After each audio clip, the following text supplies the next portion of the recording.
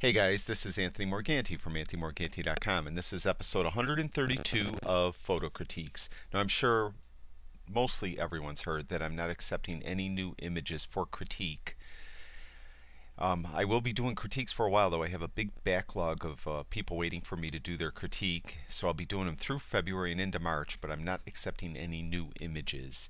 In the description of this video, there's a link. You could click on it. You could see a short article I wrote where I explain why I'm not going to be doing critiques anymore and what I'm going to be doing instead of critiques. So check that out.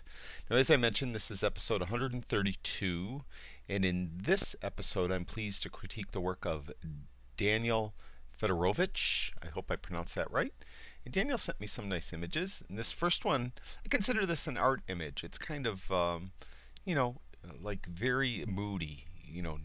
Danger, no swimming over here. It's in this moody black and white. We have these just leafless branches coming off across here, and I think it's a very nice art image. Very well done. I like this image a lot. The dog in here helps offer some scale, get an idea how big everything is, and it's very nice exposure. It was 1/200th of a second in f8, ISO 200, 18 millimeters. The only thing I could say it's dark. It's not a silhouette because the sun is way over here, but everything over here is really dark. And you could just do a quick check if you go over here on Lightroom on the right panel when you're in the develop module and you look at the histogram, you could see how it's spiked up towards the left, and if you just hover over this left triangle, you could see all that blue over here. When I do that, all that blue is clipped, so those are just inky black, no detail in that blue area at all. So you're not getting any detail showing through over here. So it's a little dark is what I'm getting at. So this is all personal taste, but you might want to pull shadows up a little bit. Oops. I don't think it adversely affects this picture at all. As a matter of fact, I think it might help. Gives a little more detail in the sand and a little more detail out in here. This next shot too, it's very dark in here. We have a nice leading line here, it lead us out, but there's really nothing to resolve on. This is we've got a nice backdrop, but there's really nothing else here to look at. So this is one where I think we need something else in the shot. We need a sailboat out here, we need somebody on a jet ski, or we need a bird coming across that's relatively close to the camera, something like that. And as you look at this one too, as I hover over this triangle, you can see all of that is just ink black. There's no detail in there that at all.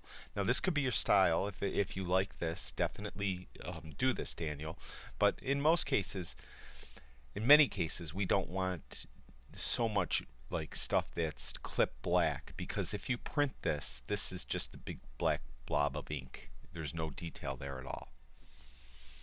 This is a nice shot. I kind of like this the way you did this. This is offset over here to the left. I said in a previous critique, if you're ever doing something that's a close-up but not really a full macro and you're given a lot of space around it, don't bullseye it, have it off to the side, and you did a nice job on this. But again, this one it's still very dark, and in this one I think if you turn up the shadows, there's going to be there's a lot of like hidden color in detail in here. If you could see, there's the before and there's the after. Now it's kind of personal taste, as I said, but again, I'm thinking about if you ever want to print these and sell prints, it's better to get them a little bit brighter. Now it could be maybe your monitor isn't calibrated right, and they do sell calibration devices for monitors. And they're a little device, you hang it in front of your monitor, run some software that comes with it, and it will calibrate your monitor so that if you ever do a print, the print should hopefully look identical to what you see on your monitor. Again, we got leading lines. We got the old pier posts here. We have the spray coming in. It's a nice exposure, 1/320th of a second at f of 8. There still isn't really a subject. We have these leading lines. I guess this could be the subject, the surf hitting this. But I think it would be better served if there was something else in this shot. Let's see, it's still considerably dark. You could see all those clipping blacks. So all those clipping blacks there, remember, as I mentioned, there's no detail there at all. So if you print it, it's just big blob of black ink. This here we got like this bleeding out over here. We have this coming up. It's very dark again, as you could see. Um, I think and stuff like this you want to show texture, and you might want to show some subtle color. So you have to bring shadows up a little bit to show that. So there's before and there's after. This shot, a lot of times I see critiques. I've been getting a lot of shots of like old machinery buried in weeds.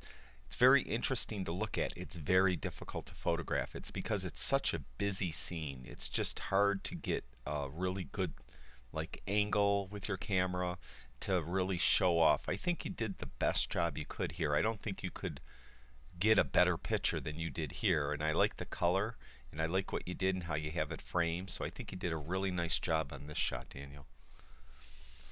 This is a really nice shot. You have a nice foreground element here off to the side, and then we have this one over to the right, and we going across the back here. This is a really nice, the way you compose the scene. I like it a lot. It is, again, a little dark as you go through that. There's a lot of clipping. I mean, it's not a bad thing to have a little bit clipping, a little bit, but I think generally on most of your shots, I think it's just a little bit too much. As you can see, the histogram spikes up here on this side, so there's quite a bit being clipped there. I think that might be the last one. Yeah. So actually, I like your the way you're composing the scene is nice. I like how you're processing in general. The idea you get, I see what you're doing. I just think we're a little dark. Like this one I brightened up. There was the original one. This one's a little dark. That one I brightened up. That was the original. I think was a little dark. Although like I said, it's personal taste. There is a whole different feel to this shot than there is to that shot. So it's kind of what your personal taste is. This one I think is a little dark. That one I brightened up. There was the original, I think is a little dark.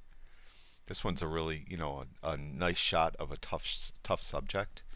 And this one I think is a little dark. So that's it. I mean, I think if you just watch your histogram and try to get it a little bit more towards the middle and not so much clipping, I think that your images would look a lot better, particularly if you're going to print them. So that's it for Daniel. Thank you for sharing your work with us. I really do appreciate it. And I'd like to thank everyone that watches all my videos. I really do appreciate it. Thank you.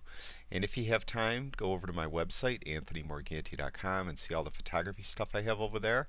And if you go over to YouTube, I'd really appreciate it if you subscribe to my YouTube channel. That's it for now. I'll talk to you guys soon.